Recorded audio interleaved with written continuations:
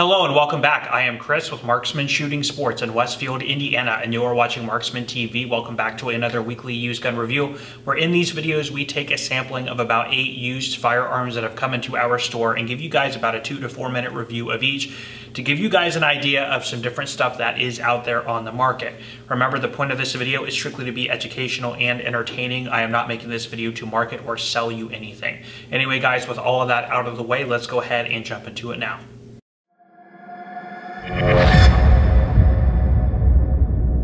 Alright guys, jumping into this, remember the format is we start off with most common and move through least common as the video progresses. So in the number 1 spot is a Taurus Spectrum. I actually don't think I've had one of these on these videos yet. This is a 380 single stack firearm. Taurus would release this about 1.5 to 2 years ago with an entry price of about $250 to $300. Now they've stabilized new at about $200, used at about $100 to $150 under normal circumstances. Of course, prices are elevated. Now I got some comments about this. Yes, I do mention the elevated price points as well as the standard price points on these on every single firearm. I'm sorry if the redundancy is annoying to you, but the point is these videos will hopefully be around in 4, 5, 6 years, and there will be people who are watching these videos then who are not watching them now, who might not understand the current climate that we are in. So by giving both price points, it makes the video data more relevant for the future. If that bothers you, you're probably in the wrong place, but I will continue to give you current data on the elevated pricing as well as where they should be. Also, people like to know how much the current market is affecting their firearm pricing, where they started and where they are now. So that's why I give you guys that data. Moving forward. So the Taurus Spectrum is actually a striker fired pistol, but it has a trigger pull weight of a double action. And basically how that is achieved is as you pull the trigger, you're moving up a sear arm right through the frame that snags the firing pin and draws it to the rear. And as you get to the height of that trigger pull and before the break, what's happening is that arm is dropping down enough to release the striker, which then of course goes forward and hits the back of the primer. So you get a very heavy, what feels like a double action pull on a striker fired pistol, okay? Heavier than what you would get typically where you bring the slide back, it locks the striker to the rear, and just by pulling the trigger, you're dropping the striker to allow it to move forward under spring tension. This, as you pull, you're actually retracting it under its spring tension and then releasing it. So it gives you a little bit of that heavier trigger pull. Now, of course, for accuracy, that's not going to be your friend, but this is a concealed carry, up close and personal, deep concealment backup, or like a summertime carry, where you're going to be closer than 7 yards in most cases when you're using something like this. Of course, low unadjustable sights as well. So that accuracy, that match trigger is not really necessary in a package like this, but that extra added weight, especially on something that does not have a manual safety like the Spectrum, it is good, again, for that safety feature there, especially if you're carrying with one in the chamber. Now, the name Spectrum comes from the different color palette, the spectrum of colors that these come in, which is sort of its gimmicky attributions in the market. So for all those people that want to customize the different grip color to the slide color to the little panel insert colors, everything from pink to purple to blue to silver to black, it's all there. And so you can get that sort of customized feel in your concealed carry option. So you know, they haven't been very popular sellers here in our store. The TCPs and LCPs and Smith & Wesson bodyguards have really dominated in this space, the deep concealment 380 pocket gun. We did carry them right when they released, but they were never really fast movers here. Again, with all the stuff that you see included, you know, the 5 magazines, or I guess there's 4 magazines, you know, about $200 in today's market is about what this would sell for. So anyway, there you go, Taurus Spectrum. All right, up next I have a couple of very popular rifles. I'm sure you guys have seen at your local gun stores or gun shows from time to time, but this is the SKS rifle. Now, it would go into development under Sergei Simonov in 1943 in Russia, and then of course would hit production and enter service in 1945. Now, in Russia, it would not really see any type of large-scale or prominent military usage, as the AK-47 would come on board just a few years later. Now, in this configuration, there were a few countries that you're most commonly going to find these issued by. Of course, Russian, here I have a Chinese, and then Yugoslavia. And those are the 3 main ones. Now, there were some spin-off, as you can see, like inspired rifles that were inspired from the SKS concept, like the Rashid out of Egypt, the VZ-52 out of Czechoslovakia, or current-day Czech Republic, the Albanian SKS. So there are some close related things, but out of this traditional model, you're typically going to find Chinese, Yugoslavian, and Russian on the market. Now this one here is a Russian. It is a refurb. You can tell it's a refurb very quickly by seeing the dipped blued bolt, if you will. It's typical of a Russian refurb. As they were originally produced, it would have looked like this, kind of the stainless, unfinished look, if you will. Now this was sort of common to what you see on Russian captured K98s that you guys have seen in my recent weekly used gun review videos. Blade bayonet was typical Chinese. You would typically find a spike bayonet. They did issue them with blade bayonets as well. Now, as far as military usage, the most common or common reference, or where you most prolifically see the SKS in military use, would be by the North Vietnamese in the Vietnam War. And typically they were using these, the Type 56 Chinese SKSs, or Norinco SKSs is most commonly what you would see is this rifle. Now, price point wise, they're going to vary. If we just look at Chinese, Yugoslavian, and Russian, the Russian are going to be the most valuable, followed by the Yugos, followed by the Chinese, mainly because the Chinese are most commonly found in the United States today. In fact, there are a lot of importers like Classic, usually coming in through PW Arms that are selling these right now.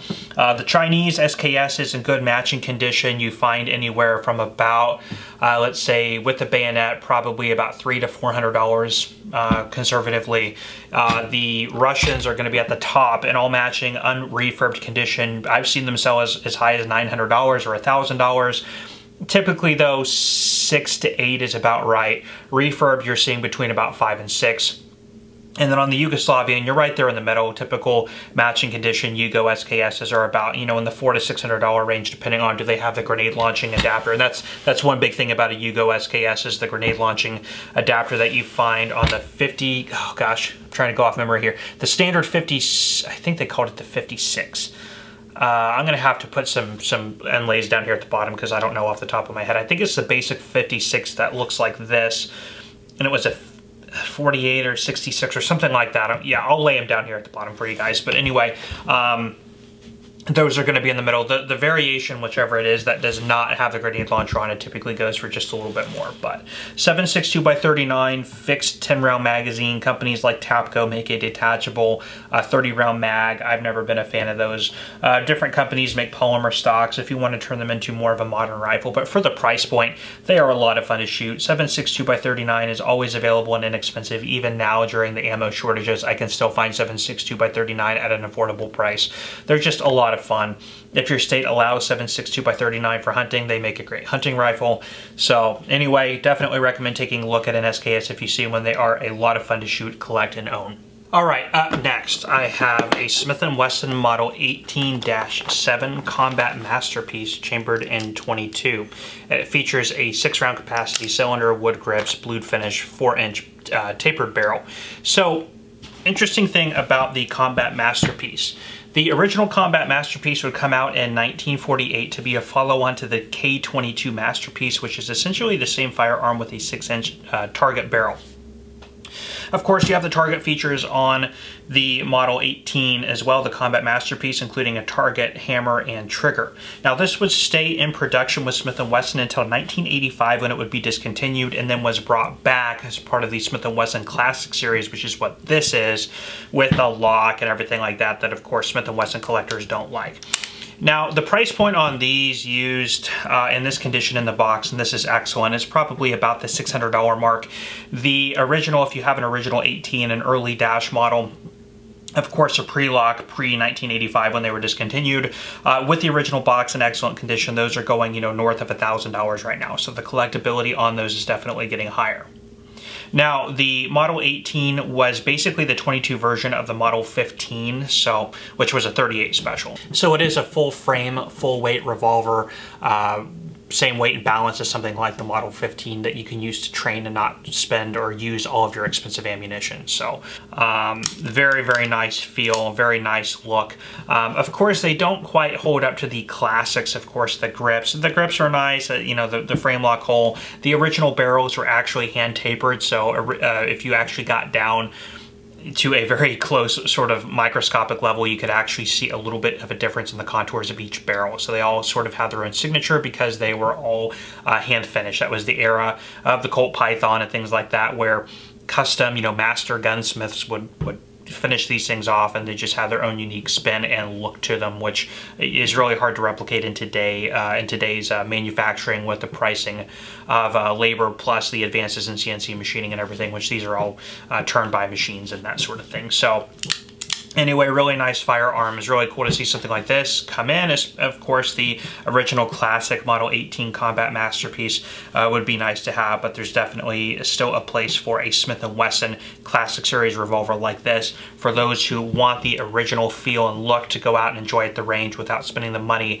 on an original collectible. So anyway, there you go. Smith & Wesson Model 18-7 Combat Masterpiece 4-inch 22 revolver. All right, up next I have a Ruger Mini 14 Ranch rifle. These would come onto the scene in 1973 from Sturm Ruger and was really meant to be a scaled down investment cast version of the M14 rifle, which was popular at the time. Of course, that was 308. This was meant to be 223. Of course, you know, their chambers are marked 223 on the earlier ones, the later ones 556. This is a ranch rifle. Main difference being you have the flip sights and then you have the little grooves for the optic rail, which actually does have one installed right here. The standard capacity on this was 20 rounds, but they did make a 30 round detachable magazine from Ruger, and the mags are pretty expensive. They're typically about the $30 to $35 price point, but there are other companies like Metgar that do make more affordable options, which do run pretty well. Now, these do come in a variety of different configurations with tactical stocks, polymer stocks, wood stocks like this, and they are still manufactured today. The retail price on a brand new one, MSRP, is about $1,000, but under normal conditions, you do find them around $8 is where they retail. Right now, of course, prices are elevated, so the new ones, I'm seeing on Gunbroker used ones, especially earlier ones. This one was made in 1999, so I'm seeing those go for about $800 and the new ones going for as high as $1,000 plus, depending on the configuration they're in. So these are actually very, very nice rifles, and they do have a lot of places in a lot of people's collections. There definitely is a lot of nostalgia there, as these have been around since the 1970s. Now, of course, the Mini 14 was intended to be used with military and police service, but its main home in purchasing has been found amongst the civilian population, especially here in the United States. So very, very cool rifles. They never last long. There's always buyers on these. I definitely recommend taking a look if you see one available at your local gun store. All right, up next I have a pretty unique one. This is a Colt Double Eagle. This is a commander size. And this one here has 2 magazines. Now they would come with single stack magazines. Now Colt would offer this in 3 sizes: the full size government, the commander, which this is, and the officers. This would come onto the market in 1989 and only last until 1997. Now all of them were in a stainless configuration like this, except for the lightweight commander, which came in an alloy frame and a blued slide. Now pretty much all Colt Double Eagles and all sizes come in 45 ACP and 10 millimeter. There were some 9mm and 40s made, but both of those caliber offerings are pretty uncommon and pretty difficult to source. Now, funny story is, back when I had the old used guns of the week videos, one of my early ones, I had a full-size government 9mm featured in one of those videos, and that one actually we sold for over $1,000. So that one went quite a bit higher than what the 45 ACP versions will bring. Now, this being a commander size N45 with 2 mags, no box, I would expect on the current market to go between about $600 and $650. Of course, if it were a 9mm or specifically a 40, it would be worth probably again up in that $900, $1,000, $1,100 range. Now the 40s, and the commander and the officers, they only made in 1996, so which was the next to last year of production. So those are actually very uncommon to find 40 officers or commander if you're talking about the Double Eagle. Now it gets the name Double Eagle because it is a 1911, which is double single action. So of course, typical 1911s work in a single action configuration and a double action configuration as well. Now this mechanism was designed by Ron Smith of Smith Enterprises, of course, in the 90s. So I don't know of any other double single action 1911s out on the market. There probably are some, I am just not aware of them, but that's what makes the Double Eagle very unique. This is also a Series 90 mechanism, so it does have the Series 80 plunger, but being a single stack, 8-round capacity, double single action, puts it in the Series 90, and it also has a decocker here on this side. These are very unique 1911s and always have a place in the collection for any Colt collectors or 1911 collectors, especially due to their just their uniqueness as what they are, their firing mechanism. So really, really cool to see these come in, and stuff like this does not last long. All right, up next I have somewhat of a classic hunting rifle and a very popular action. This is a Weatherby Mark V. Specifically, this is an ultra lightweight. So we've been over Weatherby before on these videos. So Roy Weatherby would start the company in the 1940s, and he himself was known as a wildcat loader. So he would take pre-existing cartridges and try to push them to their maximum velocities and chamber pressures that he could get away with. He was also of the philosophy of taking a low caliber projectile and trying to launch it at the fastest velocity he could. So for that, he needed a very robust and very strong action. In about 1957, the Weatherby Mark V would come onto the scene. Now, what would make this action so strong is it would use a set of tri-interrupted lugs in the front of the chamber, and it would use basically a 3 steel ring system inside the receiver to give it that extra rigidity around the chamber. So, known as a very, very strong action. You're also going to notice 3 chamber ports, which is very iconic, if you guys can see that right there.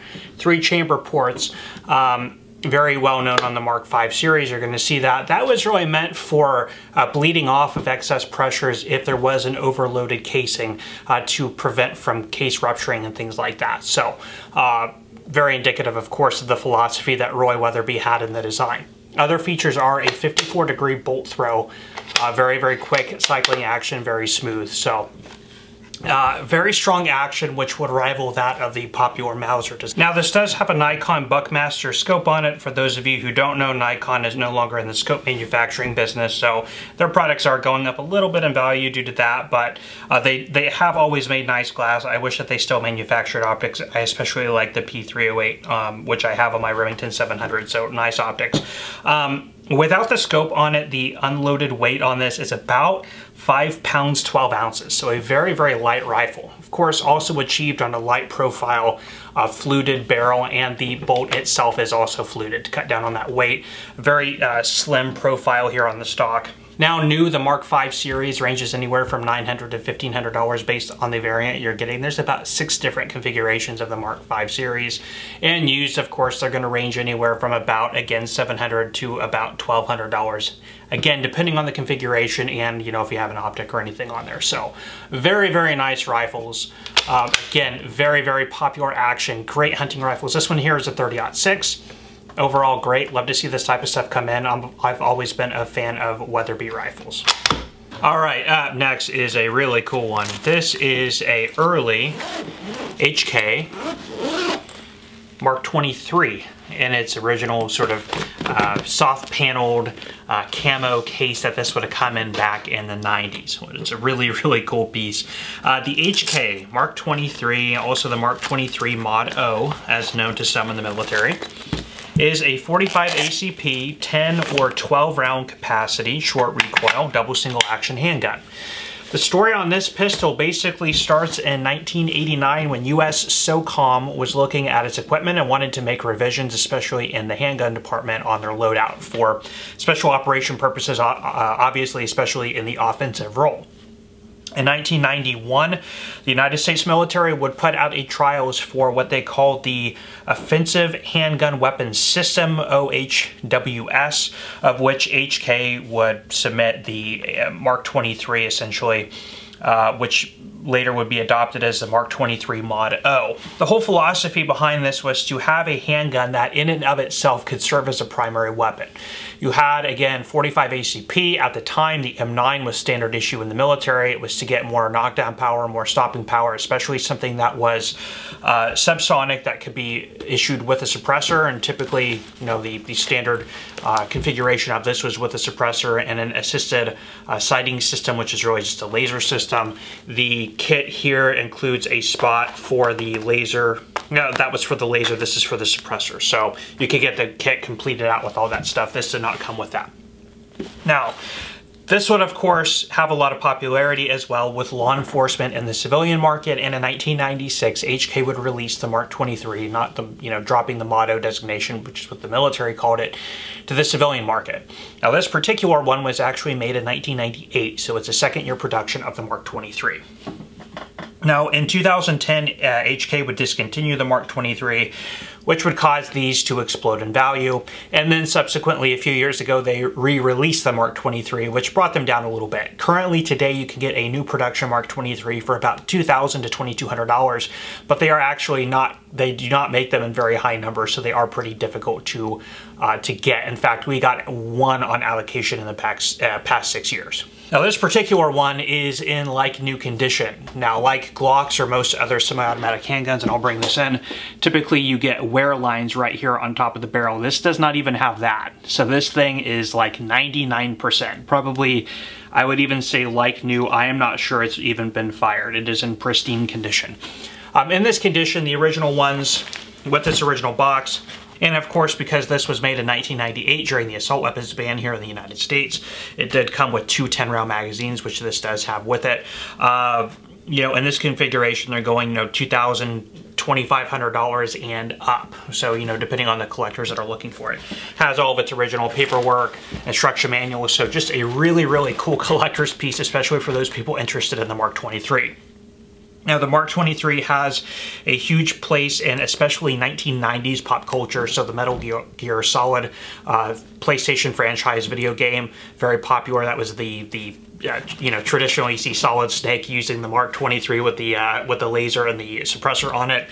Also used in myriad different films such as Tears of the Sun and others that came out in the 90s and early 2000s. So huge, really, really cool, respected firearm. Really love to see these come in, and this would actually be the second Mark 23 I've ever had. Of course, the first one being that new one we got 2 or 3 years ago. So very, very cool. All right, last but definitely not least is this, the LMT LM308 MWS. MWS meaning Modular Weapons System, 308 AR-10 platform from Lewis Machine & Tool. So the story on this would start in 2009 with the British in Iraq and Afghanistan. So in 2009, the British Ministry of Defense would put out a request for a new DMR, Designated Marksman's Rifle, which would serve in support or alongside the Accuracy International L96 that the British were using at the time.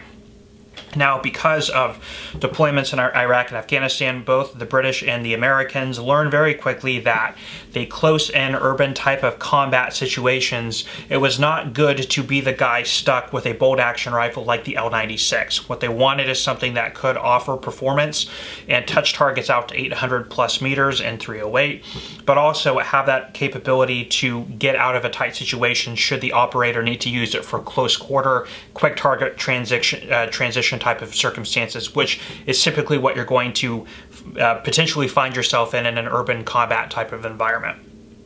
So LMT would answer the call and come to the table with this, which the British would adopt as the L129A1, okay, and it would go into British service, and it's still being used today. Now, in that configuration, it's a little bit different than this, where they had the FDE furniture. This is the SOP mod stock from LMT. Heavy profile barrel. One cool thing is the barrels are interchangeable and can be changed out at the user level. You had a singular monolithic piece of rail up here at the top. The receiver halves are again 7075 T6 aircraft grade aluminum, which you're going to typically find in ARs. There is no forward assist. That was a feature that was left off. Now, LMT is an American-based arms manufacturer, and we as Americans do have an interest in purchasing firearms that sort of have that military type of affiliation. We see this with Colt products, HK products, where we basically get civilian, you know, barrel length, legal, semi-automatic only versions of military rifles, a Steyr AUG. You know, that's the type of thing that a lot of collectors and buyers in the United States like. Firearms build up a reputation with their military service, and we as civilians like to get as close as we can to those offerings. So LMT did come out with this exact package. Again, the LM308 MWS, which is a carbon copy, the exact same rifle that the British are issuing as the L129A1, save for a few differences. And those are basically the British versions issued with FDE type furniture. Of course, you have the optic, you have the British roll markings, but beyond that, it is exactly the same rifle. Now these would retail in about the $2,000 to $3,000 range plus, depending on if it comes with the original box, what optic you have on it, stuff like that. So there is definitely, again, collectors in this type of stuff. LMT is known for making very high-end firearms that are up there with Knight's Armament. Of course, I put them higher than Daniel Defense and BCM. Just a very, very nice, high-grade, high-quality firearms. Well, that is all the time I have for you today on these. Thank you so much for stopping by and checking out this video. If you enjoyed, please let me know by hitting that like button. Also, if you want to see more content like this, remember, we post these videos every single week, so make sure you hit that subscribe button and turn on that bell notification. Anyway, guys, I'm going to leave you off there. I am Chris with Marksman Shooting Sports in Westfield, Indiana. You are watching Marksman TV. I will see you next time.